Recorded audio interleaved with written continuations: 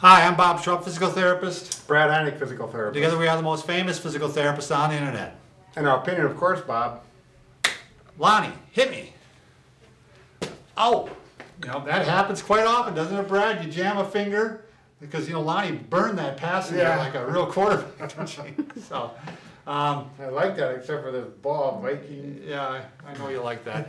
A lot of times it happens in basketball. I used to do it in basketball all the time. You jam a finger, and we're going to tell you how to treat this today. We're going to tell you how to treat it immediately, and we're also going to show you what to do in case it doesn't get better in like 3 to 5 days. That's going to be more of an advanced technique. But I think you guys can do it. You're smart out there. Oh yeah, they're good. All right, first thing, you jam your finger. You want to take a look at it.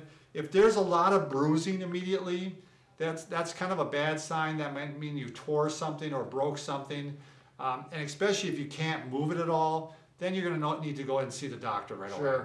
Generally, it's this bigger joint right here, isn't it? Not the biggest joint, but the second joint right here is the one that a lot of people jam. But regardless, even if you think you need to go to the doctor, you're still going to put it on ice. Yeah, exactly. That's the first thing you're going to do is you're going to ice it no matter what. And you want to be a little careful if you're putting ice right on it because you don't want to get any frostbite. I mean, you can. You know, the ice packs usually are fine because that's not as bad. You could take a bowl of water with ice and water and submerge it. And I'd say a good, 15 minutes. Right. You can go up to 20 minutes. Right. But, and then you can take a break, and then another hour later you can do it again. But don't drink the water out of it. That's right, Brad. That's good advice.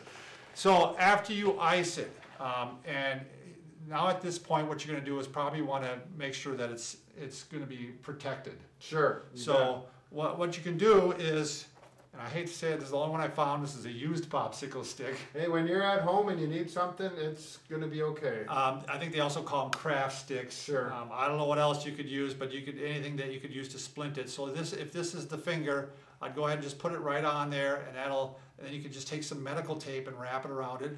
Or the other thing, which a lot of people do, even if they don't have a board like this, they might buddy splint it to another finger, go around like that. Right. Now you're going to really want to make sure you don't wrap it too tight, just enough to be comfortable, because if it does swell, it's going to make it very uncomfortable, and you're going to get numbness and tingling.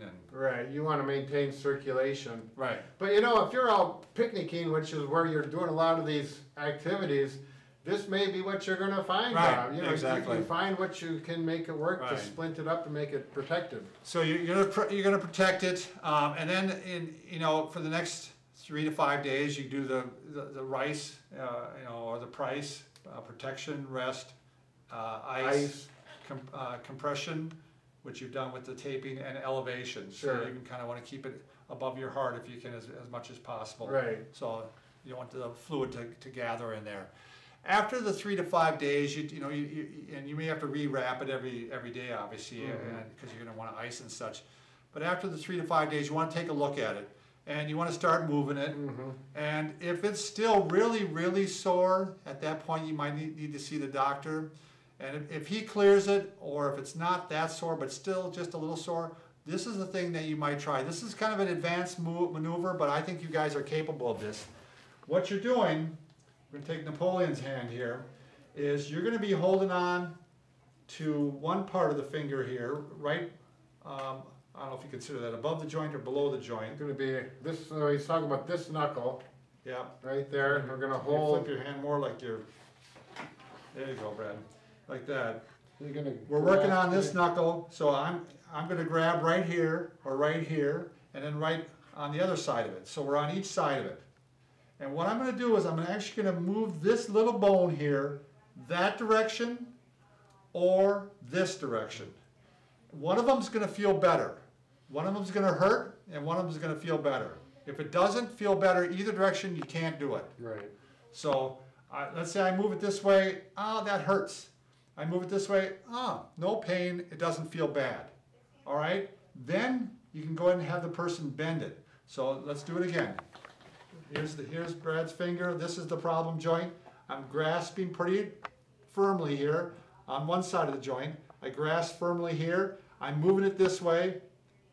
Does that hurt, Brad? Yes. Okay. Now I'm going this way. Does that hurt, Brad? That's better. That feels better. So now that I'm in this direction, he's going to take his other hand and he's going to bend the joint while I'm doing that. The whole time, I'm bending it. I mean, I'm pushing the whole All time. right, he's maintaining that I'm sideways maintaining that pressure. This really works well if you're not getting full bend at the joint. This will help you get full bend at the joint. And again, this should all be painless. If this hurts, you can't do it. I reemphasize, if this hurts, you can't do it. Right. So you try that, and a lot of times, miracle of miracles, it just seems like it helps put the joint kind of back in place, and you know, you're back to functioning quicker again, getting back to sports quicker. So, and then after that, you know, you want to start off, you can just do some general grip strengthening or stuff like that, but that should do it, Brad. Right, okay. So, all right, again, we don't expect anybody to live in pain unless you live in Pain, Minnesota, right, Brad? That's our line today. That's right, you betcha. So, all right, take care.